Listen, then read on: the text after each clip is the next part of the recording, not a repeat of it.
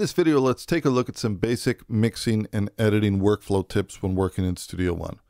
So when I first started working with Logic, which was, like I said, was a long time ago now, but one of the things that I absolutely loved is coming from Pro Tools, how Logic had basically selection-based groups. And basically anything that you had selected, you could make adjustments to things, you could make adjustments to your sends, you could make adjustments to your channels, and they would all move relative to each other. So as small as this is, this was a huge thing for me. And this is one of the reasons that when I was working in Logic, I loved this about it, because I didn't have to be locked to creating a group. If I just wanted to quickly readjust or rebalance a couple elements together, then it was so easy to do.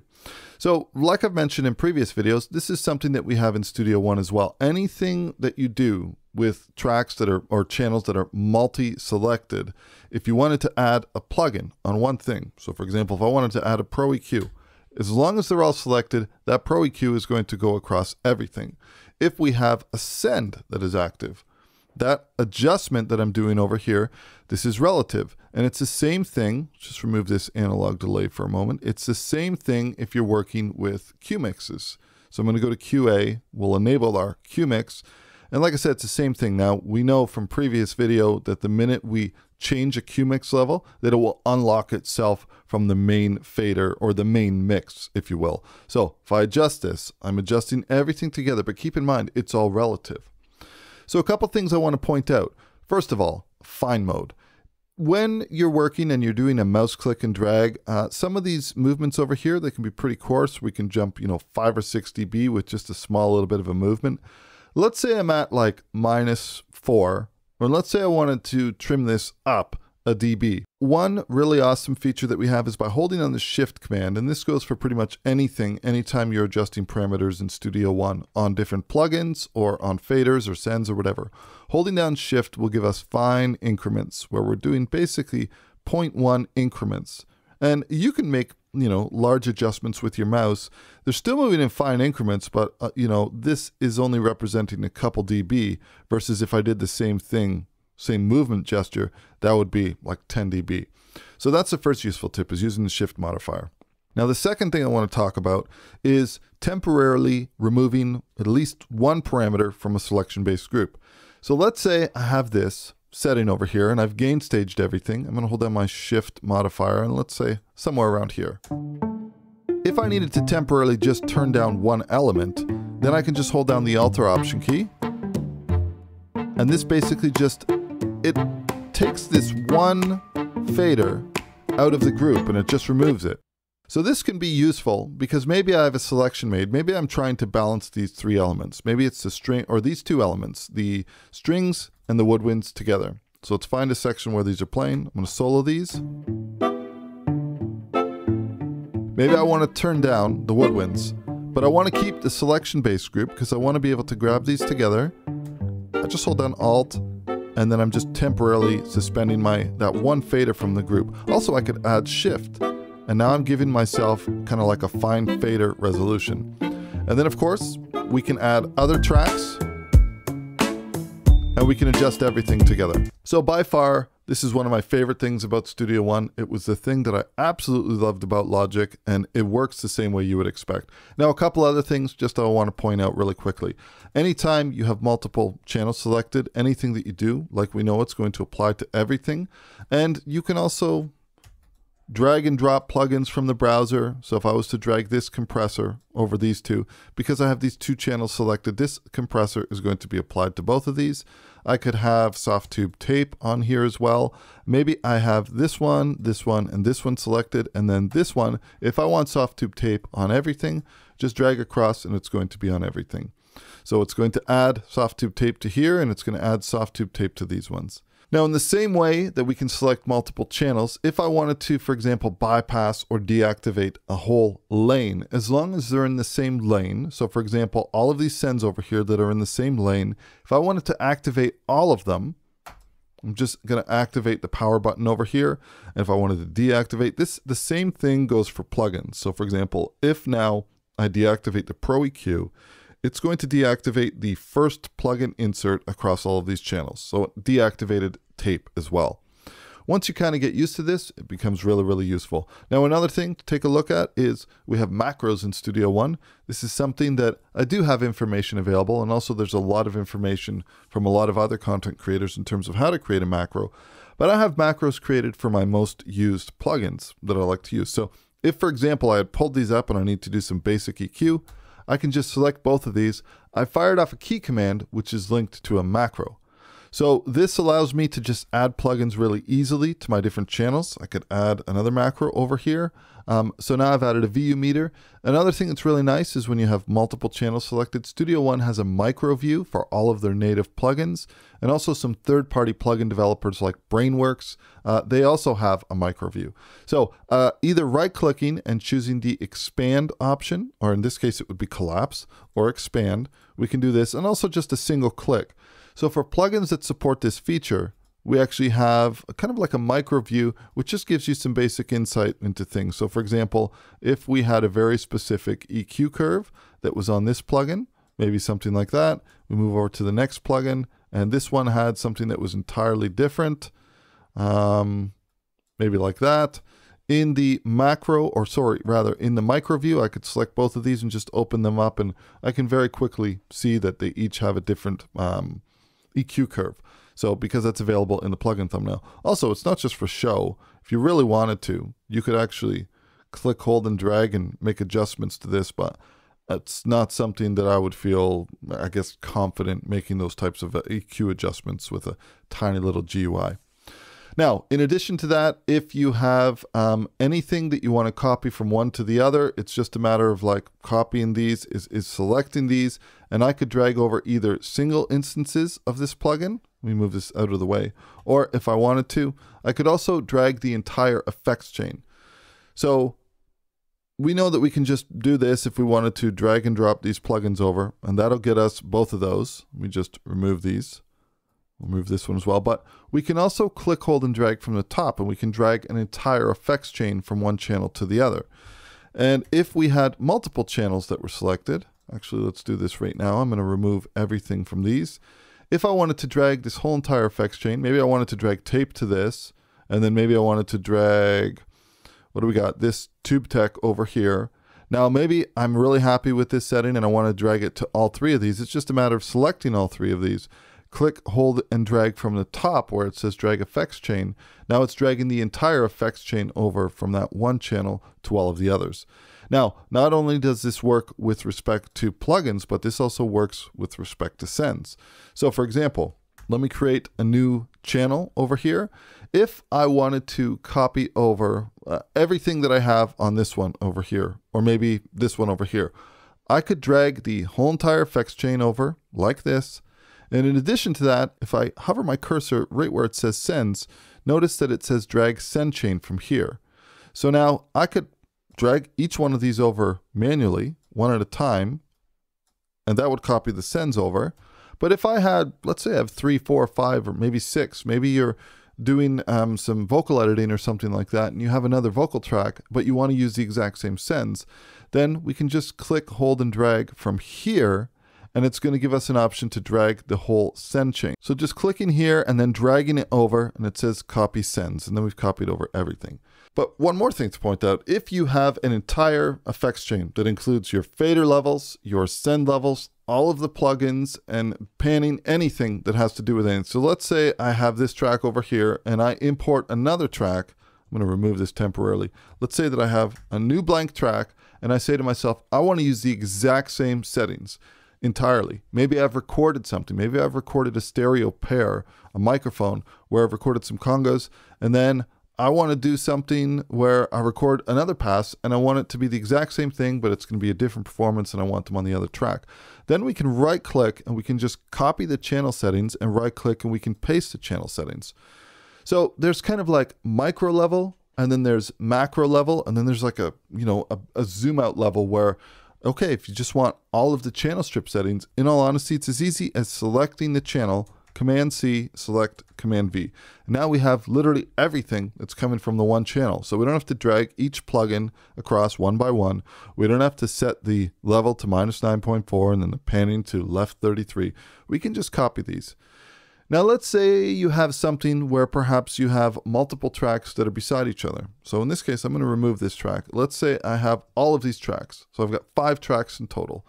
I'm going to add 5 stereo tracks. So now we have these tracks over here, everything here. Let's say that I wanted to take the exact channel strip settings from the mixer, their levels, the sends, the plugins, everything, and I wanted to copy all 5 of these onto these. It's the same thing. I'm going to actually change my console view. We're going to drop it down over here, and also let's close all of our expanded tracks. All of these tracks that I have selected. So this 1, 2, 3, 4, 5. I'm going to go Command C, and then I'm going to select these ones. And let's go to our larger console, and now Command V. And now I can copy over everything that came from the previous 5 tracks. If I was missing a couple of them, like if I wanted to do something like, let's do this one, 1, 2, 4, and 5. Again, Command C, 1, 2, 4, 5, Command V. It's going to copy whatever you want from the selected channels onto the newly created channels that you have. So once you kind of get used to this, it makes it very, very easy to work with Studio One. So we have the shift modifier to give ourselves our fine increments. We know that we can drag and drop anything bidirectional. We know that we can drag and drop individual plugins to different sections, to multi-selected channels. We know that we can drag a whole entire effects chain. We can drag individual sends, a whole send chain. We can copy the whole entire console settings if we want to. So that's how the selection-based groups work in Studio One. It's very similar to Logic, but I think it's actually a little bit more detailed if I'm being honest. Let's hop over to Logic for a moment. I want to take a look at a preference. If we open up our preferences and we go to the General and Editing, we have these different options that I'm pretty sure they weren't available in version 8 and version 9, where we have Marquee Tool click zones and we have Fade Tool click zones. So let's take these off for now and let's take a look at editing here.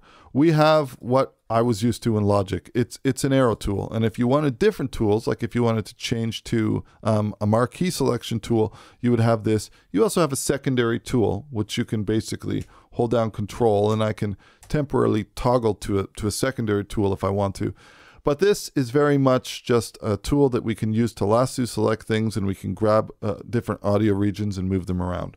Then we have things like we have a scissors tool and stuff like that. Pro Tools, it's referred to as a smart tool. In Studio One, they call it the smart arrow tool.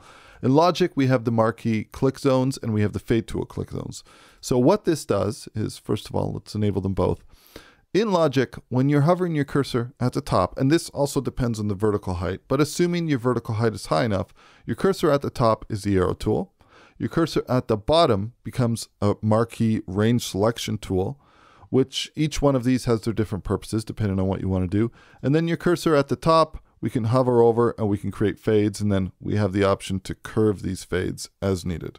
If you work like this in Logic, there's a really equal equivalent in Studio One. So first of all, worth noting that all of the tools that you would expect to see, arrow tool up here, range tool, we have a cut tool, we have an eraser tool, we have a pencil tool. It's got a bunch of different lines that we have available. We have a mute tool, we have an audio bend tool, which should be specifically for working with what Logic's flex tools and stuff like that would be.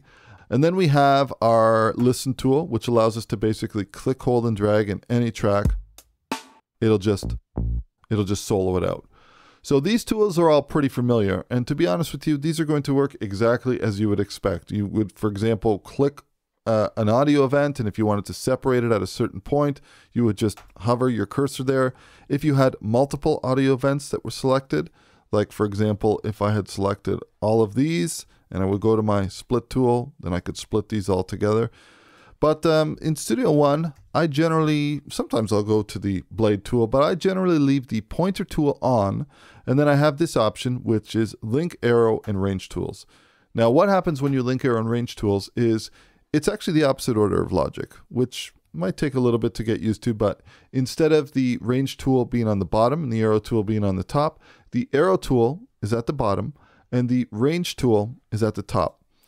Now, how do these work? They work exactly as you would expect. With the arrow tool, you can multi-select lots of different audio events in Studio One terminology, audio regions in Logic. We can adjust the fades of them all together. We can adjust the fade curves of these all together. And this responds based on the different audio events that you have selected. Now, a couple other different shortcuts that we have, which wouldn't necessarily be immediate obvious, is first of all, I want to talk about the zoom shortcuts. If you hold down Shift and Option, or Shift and Alt, depending on how your brain works or what you like to call that key, I can hover across and I can make a selection with a magnifying glass. And basically it's going to zoom vertically and horizontally. It's going to zoom to that selection, or as close as you can get to it. Now, if you hold down Shift and Option again, it will return you back to your previous state. So technically speaking, I could zoom multiple times, and holding down those two modifier keys, I could back up to my different previous zoom states. So like I said, this works across an individual section, or let's say I wanted to zoom across this section just over here, but for all 5 of these tracks, or rather 6 of these tracks. Now this zooms me into just the selection I was for all 6 of those tracks. So that's a very useful tool. Also, with respect to the range tool, if it depends also if you have snapping on, if you want to be able to kind of like edit in a smart way where hopefully it's not going to make any mistakes, then just make sure no different logic with your snapping. Now, with respect to the range tool, if I was to make a selection over here, I could do a couple things. First of all, any range selection that you make, a double click will break that.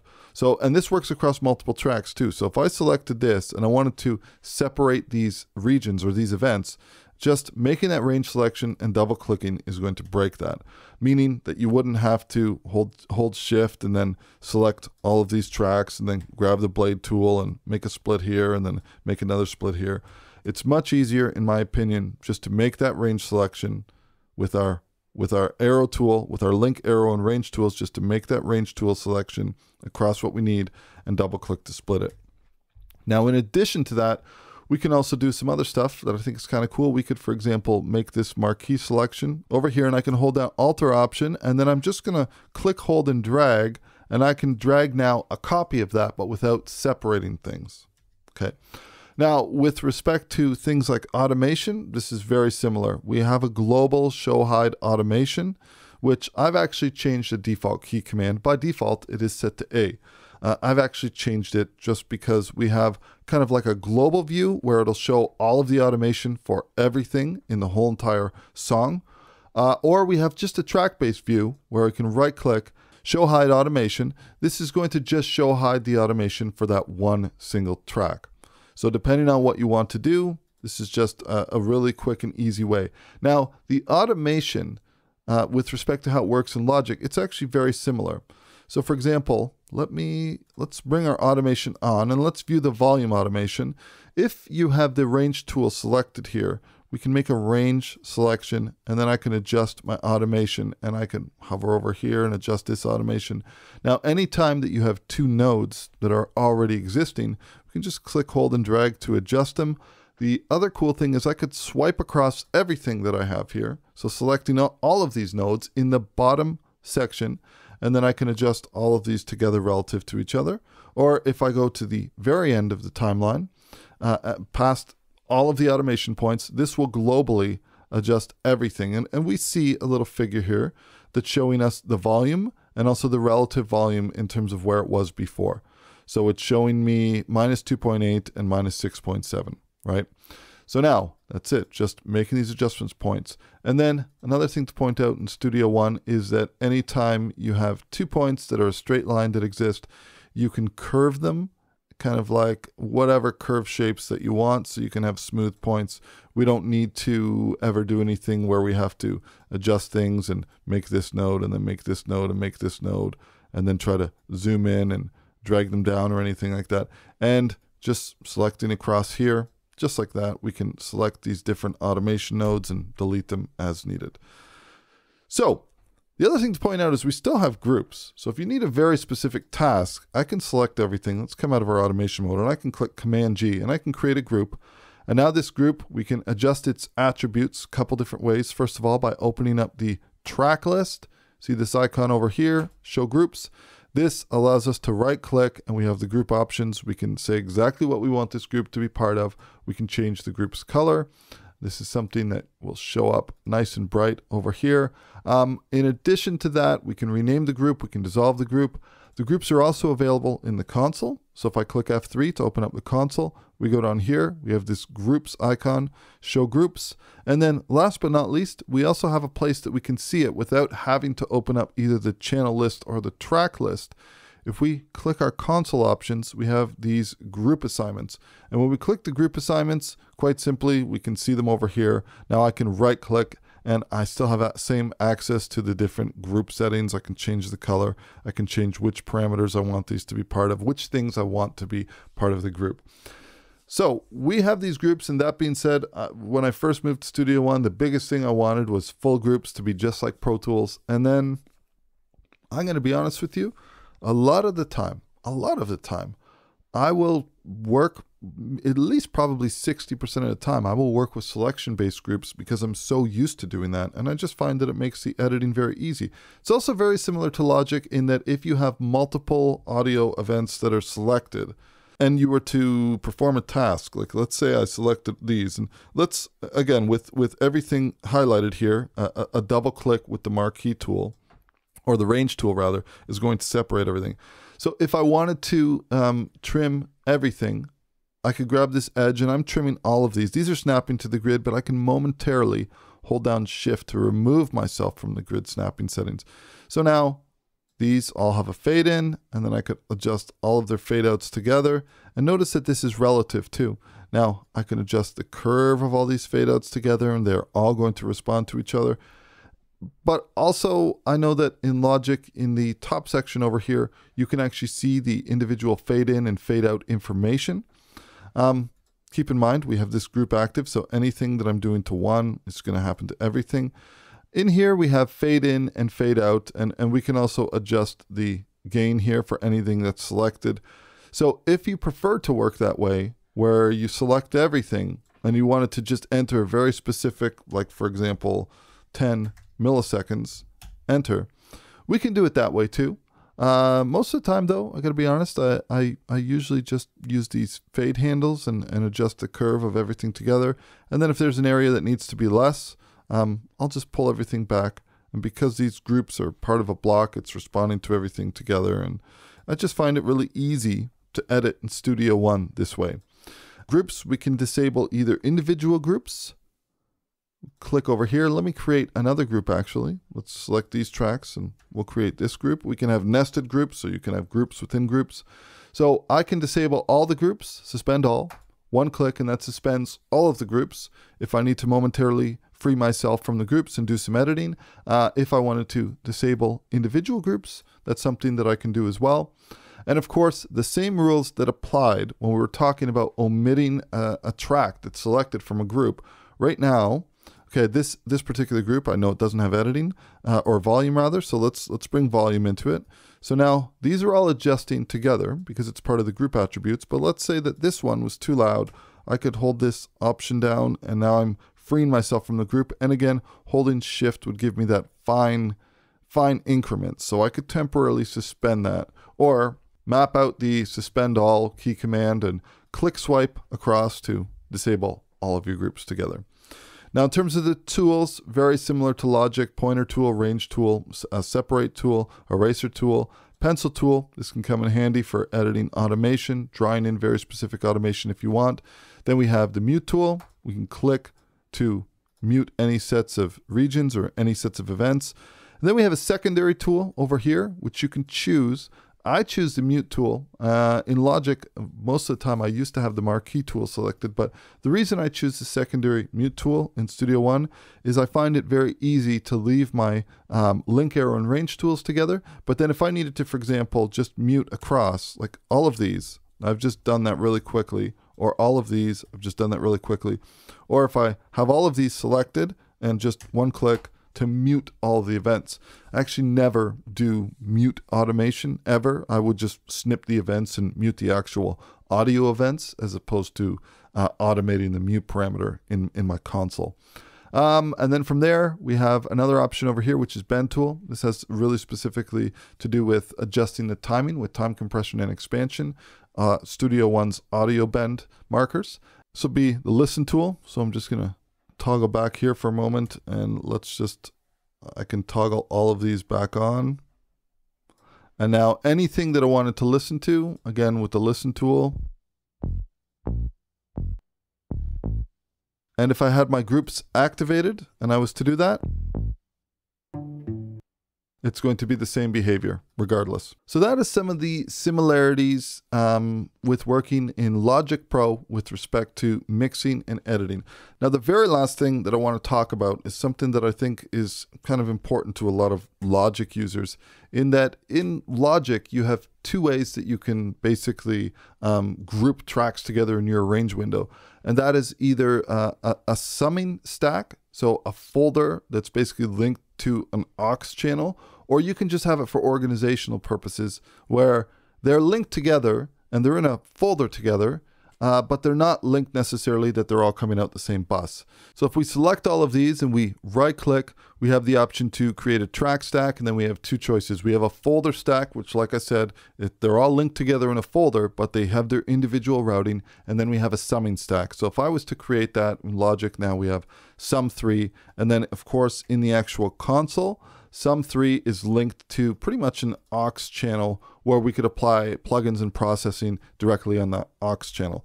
So in Studio One, we have the exact same thing. It just goes by a slightly different name. I'm going to just temporarily suspend all my groups. We just take everything over here. Let's adjust these. I'm going to pull the fade back. We'll pull this back to the very beginning, pull this fade back, and let me fully extend this out. So if I wanted to do the same thing here, I'm actually going to remove some of these tracks. So if I wanted to do the exact same thing with Studio One, it's very easy. We select all the tracks we want in our range window, we right click, and we can pack a folder. Now by default, the standard folder is basically just an organizational tool. It's allowing us to keep everything organized together, but if we open up our console, also worth noting here that in the console, there are options that link the visibility of track and console and link expansion and visibility of folder tracks. So if I wanted to see everything in my console, but not have to clutter up my arrange window, that's one thing that we could do. So these are all in a folder, and within this folder, we can mute or we can solo these tracks. But in terms of the routing, they're still going to the exact same main out that they were before. So that is one option that we have. Now the other option is, let me just bring this back over here. The other option is that we can either link this to an existing bus or we can create a new bus. So I'm going to just pull this down a little bit, and where it says new, I can add a bus channel. I can also add a VCA channel so that the VC, it's not just for summing, it can be a VCA, and that's a video for another time, or you could search up my channel on my YouTube channel and you could search up VCAs in Studio One. But if I now add a bus channel, now this is linked to a very specific channel in that all of these, and see we have this folder icon, we can expand it and collapse. This is very similar to Logic. All of these over here are going to track 15, and I could name this, you know, mix or whatever I wanted to. It could just as easily be drums, it could just as easily be vocals or guitars or anything like that. But now all of these channels over here are all being routed directly from here. So that is basically setting the folder manually and then creating the bus channel. Now the other way that this could work, let me right click this over here, and I'm going to remove this track. And now this has removed the folder track, but you can see that these tracks are still routed to a bus channel, which we've named mix. I'm going to rename this music stems. Okay. So let's say that we have channels in our console that are routed to a bus channel. In this case, we have all of these channels which are routed to music stems. The other thing that we could do is quite simply do the exact same thing where we are selecting these over here, and then I'm going to right click and pack folder. And now in terms of the options, if we pull this down and we can, you know, adjust the vertical height high enough, now not only do we have the option to add a bus channel, but I can just assign it to a bus channel. So now it's assigned directly to a bus channel. If I come in here, and then similar to Logic, depending on your preferences, you have the ability to basically right click and edit the automation of volume. If you need to edit the bus channel within Studio One in the arrange window, that's something that you can do just like this. So that is kind of the basics and the similarities of working with selection-based groups, selection-based editing in Logic Pro and Studio One using Studio One Smart Tools. A lot of the stuff is just going to work exactly as you would assume that it does. It's just I want to say it's just kind of like a smart program that functions the way you would think it does. If you think, okay, there's a automation points and you hover your cursor here, it's going to work like that. If you say, well, I want to move all those together, and you can just swipe across and you can move them all together. It's pretty simple. Once you get the hang of it, I think you're really going to enjoy it. And it's, like I said, it's not that different than Logic by comparison. So anyways, that's it for this video. I will catch you for more in the next one. Cheers.